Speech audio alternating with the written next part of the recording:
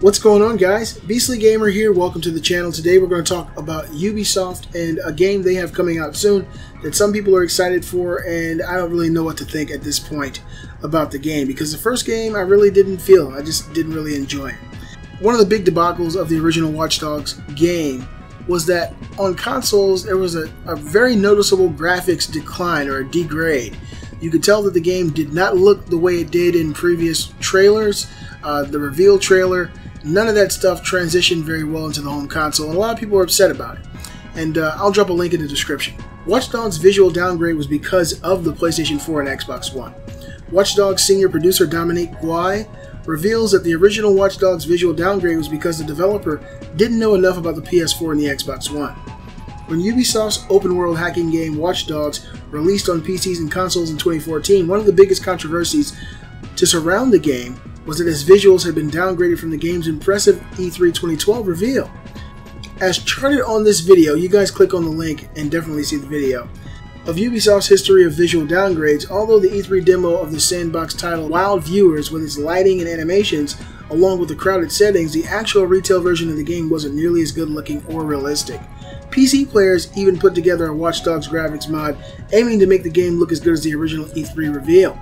In a new interview with the Evening Standard, Watchdogs senior producer Dominique Guay says that the first showing of Watchdogs came in the summer of 2012 before anyone knew what the next gen of consoles and hardware would be.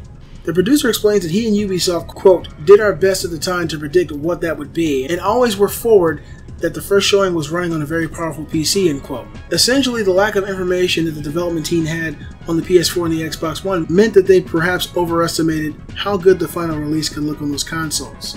What is positive, however, is that Ubisoft is unlikely to make the same misstep with upcoming sequel Watch Dogs 2. For the game, which will be released on PC, PS4, and Xbox One later this year, Guay says that the team has, quote, been developing the game on our target platforms from the beginning, end quote.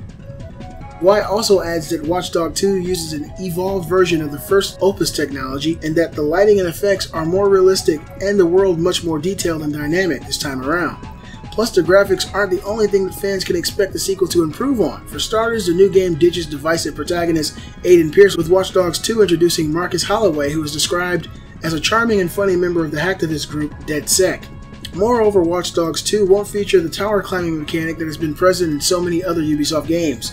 While the mechanic has been used in other Ubisoft titles as a way of getting players to explore, the fact that it is so overused has been an idea of criticism from some players, and they'll be glad to see it go. What do I think about this, guys? Show me the money, Ubisoft. This is something that this company is known for at this point. It's kind of an ongoing joke that they will release trailers and reveal trailers of games, and once you finally see the actual home console version or even the PC version, it has had a significant graphical downgrade. I don't respect that at all. You know, as someone who owns Rainbow Six Siege and someone who owns Watch Dogs and owns some of these games, to see the actual reveal trailers and then see the actual in-home, on-your-box representation of that, I feel duped. I feel like I'm lied to. I don't like that. And they don't just do it with one franchise. Ubisoft did the same thing with Far Cry. They do it with every single one of their franchises. And it's a company that you just can't trust. And it's unfortunate that I feel that way, because for the most part, a lot of their games are actually really good. But when you create a vertical slice of a game, or you show someone a reveal trailer of a game, and when they finally go out and pay that $60 premium to buy into that idea of what they've been shown, and then they get a much less version of that game, or a game that's not nearly graphically intense, the person feels duped. And I feel duped by Ubisoft on numerous occasions. Hopefully this game is good.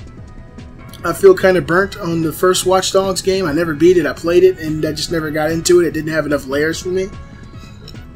But who knows, Watch Dogs 2 might actually be good. You guys let me know what you think in the comments below. Be sure to click on that link in the description. There is an awesome video that shows the reveal trailers compared to the actual in-home games that Ubisoft releases. And there's a huge disparity there. And it can't be denied that this company is known at this point for showing incredibly beautiful slices of games before they come out. And then once you get the actual in-home version of the game, it's a crapshoot compared to what you saw in the trailer. Hope you guys enjoyed the video. Let me know if you did in the comments section below. Be sure to give a thumbs up and show support for the channel. Follow me on Facebook and Twitter and tell all your friends about me.